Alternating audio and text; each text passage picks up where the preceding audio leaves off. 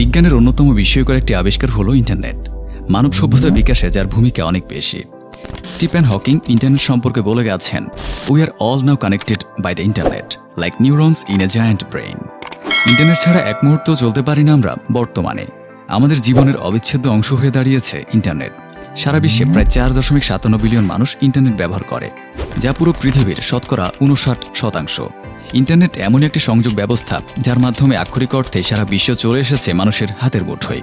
মানুষ উন্নীত হয়েছে এমন এক স্তরে যেখানে সারা বিশ্বের সকল ইন্টারনেট ব্যবহারকারীরা একটি সমাজে পরিণত হয়েছে। তথ্য ও যোগাযোগ প্রযুক্তির ক্ষেত্রে এক নতুন দ্বার উন্মোচন হয়েছে ইন্টারনেটের মাধ্যমে। এই বিস্ময়কর আবিষ্কারের মাধ্যমে মানুষ সময় ও দূরত্বকে কমিয়ে এনেছে। ইন্টারনেট কি? ইন্টারনেট হলো ইন্টারকানেক্টেড নেটওয়ার্কের সংক্ষিপ্ত রূপ। ইন্টারনেট মানে অন্তর্জাল, যা কিনা সারা পৃথিবী জুড়ে বিস্তৃত নেটওয়ার্কের জাল।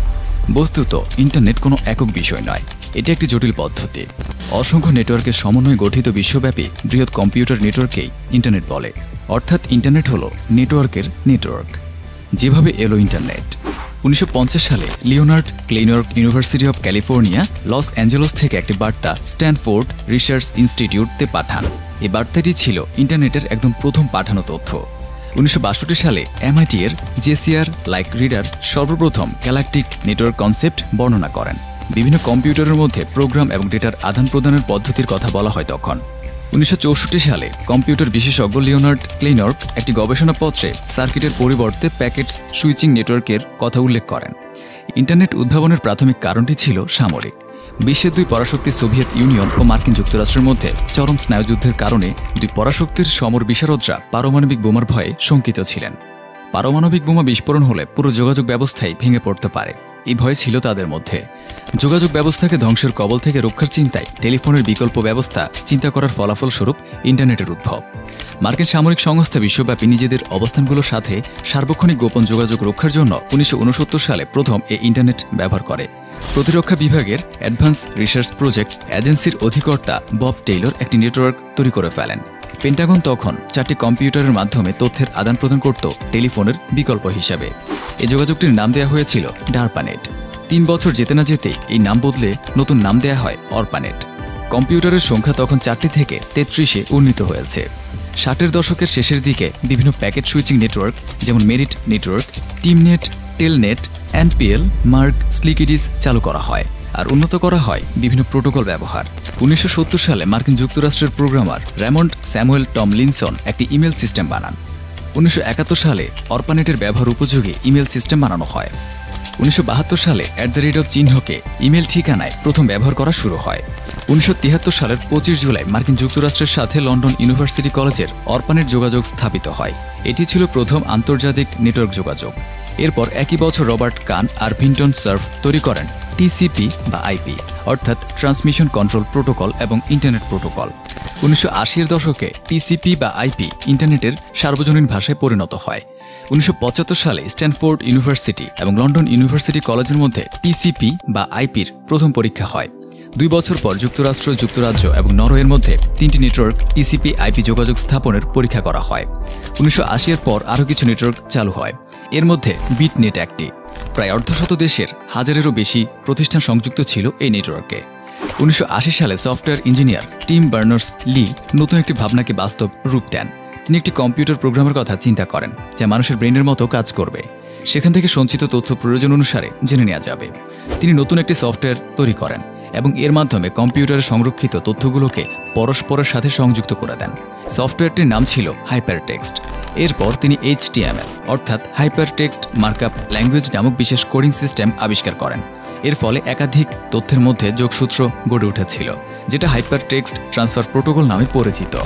ভিন্ট সার্ফ এবং রবার্ট কার্নের আবিষ্কৃত TCP বা IP অ্যাড্রেস দিয়ে ইন্টারনেটের যে কোনো প্রকার কমিউনিকেশন HTTP অথবা FTP পরিচালিত হতে থাকে। বড় মেইনফ্রেম কম্পিউটার অথবা সার্ভারের বিভিন্ন ফাইল অ্যাক্সেস করার জন্য বড় বড় নাম্বারের মতো IP অ্যাড্রেস ব্যবহার করা যায়। কিন্তু এসব নাম্বার মনে রাখা কষ্টকর হওয়ায় একটি নতুন পদ্ধতি ব্যবহার করা হয়। এর নাম হলো ডোমেইন সিস্টেম বা DNS। ডোমেইন নেম সিস্টেম হচ্ছে IP অ্যাড্রেসের একটি আলফা নিউমেরিক ঠিকানা। বাণিজ্যিক প্রতিষ্ঠানের জন্য .com, অবাণিজ্যিক জনহিতকরণ প্রতিষ্ঠানের জন্য .org, সরকারি প্রতিষ্ঠানের জন্য .gov, আন্তর্জাতিক প্রতিষ্ঠানের জন্য .int এসব ডোমেইন চালু হয়। 1984 সালে যুক্তরাষ্ট্রের ন্যাশনাল সায়েন্স ফাউন্ডেশন NSF-নেট নামে সর্বসাধারণের জন্য অন্যরকম একটি যোগাযোগ ব্যবস্থা চালু করে। তখন তা ছিল কেবল গবেষণার কাজে তথ্য বিনিময়ের মাধ্যম। 3 বছরের মধ্যে এটি সমগ্র বিশ্বে ছড়িয়ে পড়ে। ক্রমে গড়ে ওঠে আরও ছোট বড় নেটওয়ার্ক। 3 বছরের মধ্যে তথ্য পরিবহনের গতির অনেক বেশি উন্নয়ন সাধিত হয়। তখন প্রথমবারের মতো বাণিজ্যিক বিনিয়োগকারীর আকর্ষণের ক্ষমতা অর্জন করে ইন্টারনেট। পরের বছর অর্থাৎ 1988 সালে আন্তর্জাতিক রূপ নেয় প্রাথমিক যুগের ইন্টারনেটটি। NSF-নেটের যোগাযোগের সাথে যুক্ত হয় Canada, France, Sweden, Norway, Ireland, Denmark. 1989 সালে সুইডিশ বিজ্ঞানী team Berners-Lee world wide web আবিষ্কার করেন। এতে করে ইন্টারনেটের মাধ্যমে আরও দ্রুত তথ্য আদান প্রদান সম্ভব হয়েছে। ইন্টারনেটের গতি বৃদ্ধি পায় বছর দুয়েকের মধ্যে। সেকেন্ডে 45 মেগাবিটস গতিতে ইন্টারনেট সুবিধা চলতে থাকে তখন। বাণিজ্যিকভাবে ইন্টারনেট সেবা প্রদানকারীদের আবির্ভাব হতে থাকে 90-এর দশকে। এই সময় অর্পানেট বন্ধ রাখা হয়। অর্পানেটের জায়গা দখল করে নেয় NSF-নেট। 1990 সালে ইন্টারনেটের বহুমুখী ব্যবহার শুরু হয়। Electronic mail, video call, instant messaging, voice over internet protocol, phone call, বিভিন্ন ইন্টারনেট ফোরাম, সামাজিক যোগাযোগ, অনলাইনে কেনা বেচা, ব্যবসা বাণিজ্য এসব ওয়েবসাইট চালু হয়। NSF-এর আদলে ইবন তৈরি করা হয় 1992 সালে। 22 সেপ্টেম্বর থেকে সারা ইউরোপ জুড়ে ইন্টারনেট ব্যবস্থা চালু হয়। 1993 সালের এপ্রিলে উইন্ডোজ অপারেটিং সিস্টেম প্রথমবারের মতো মোজাইক নামক ওয়েব ব্রাউজার চালু করে। এরপর অগ্রগতি যেন শুধু বাড়তেই থাকে। 1994 সালে জেফ বেজোস প্রতিষ্ঠা করেন অ্যামাজন, যার মাধ্যমে ই-কমার্সের নতুন দুনিয়ার সূত্রপাত ঘটে। বাংলাদেশে ইন্টারনেট চালু হয় 1996 সালে। 1998 সালে প্রথম গুগলের অফিস চালু হয়। 2001 সালে জিমি ওয়েলস এবং ল্যারি সাঙ্গার তৈরি করেন উইকিপিডিয়া, যা বিশ্বের সবচেয়ে বড় এনসাইক্লোপিডিয়া। নতুন চমক নিয়ে আসেন মার্ক জাকারবার্গ। 2004 সালের ডিসেম্বরে ফেসবুক চালু করেন তিনি। পুরো দুনিয়াতে সামাজিক যোগাযোগের এক যুগান্তকারী পরিবর্তন আসে ফেসবুকের হাত ধরে। 2007 সালে মোবাইল ও স্মার্টফোন প্রযুক্তি অনেক দ্রুত গতিতে বাড়তে থাকে। যুক্তরাষ্ট্রে 4G নেটওয়ার্ক চালু হয় 2010 সালে। ইনস্টাগ্রাম চালু হয় এ বছর। সামাজিক যোগাযোগের এই মাধ্যমটি এখন জনপ্রিয়তার তুঙ্গে। 2010 সালে রেজিস্টার্ড ডোমেইনের সংখ্যা দাঁড়ায় 200 মিলিয়ন। নভোচারী TJ ক্রিমার মহাকাশ থেকে প্রথম টুইট বার্তা পাঠাতে সক্ষম হন 2010 সালেই। 2011 সালে ইন্টারনেট ব্যবহারকারীর সংখ্যা দাঁড়ায় 2 বিলিয়নে। 2012 সালে এই সংখ্যা 2.4 বিলিয়ন অতিক্রম করে।